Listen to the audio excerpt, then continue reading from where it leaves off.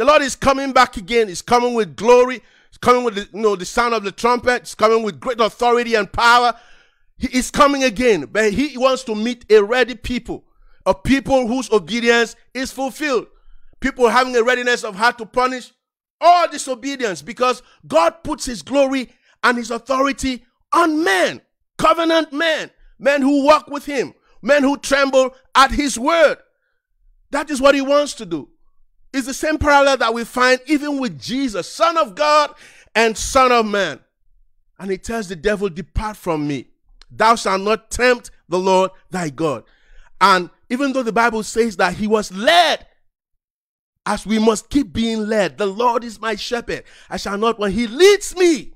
We must keep being led in the paths of righteousness. They are paths, brothers and sisters. They are paths. They are paths of righteousness.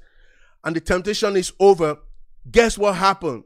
After that, the Bible says the angels came and ministered to him. Our inheritance, our destiny, and our purpose, it is out of this world. Don't settle for less than is your calling. Don't settle for what God hasn't promised you. No matter how steep the hunger, let God purify that hunger so that you will wait to receive what God has got coming to you. This is not the time to spew forth Ishmaels out of unbelief and lust. This is not that kind of time.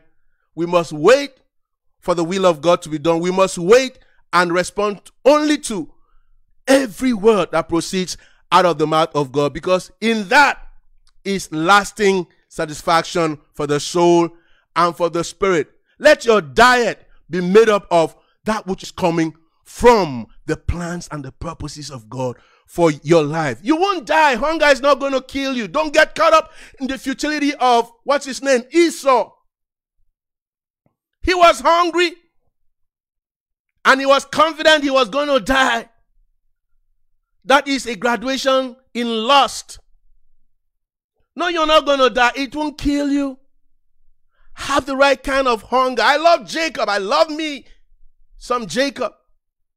He wasn't the firstborn, but he had spiritual insight. He wanted the birthright. And he got it. And even if it was by subterfuge, the word had gone ahead of him. And God blessed him. And God blessed him. He had the right kind of hunger. I'm trying to encourage a brother and a sister out there. Trying times you are in, make sure, and you will be tried. I'll keep being tried. Make sure you have the right kind of hunger, the right kind of hunger. Man shall not live by the carnal impulse. Man shall not live by the flesh pots of Egypt. Man shall not live by that which comes easy, only if it involves the selling of our souls. What shall it profit a man to gain the whole world and lose his soul? Man shall live by every word that proceeds out of the mouth of God.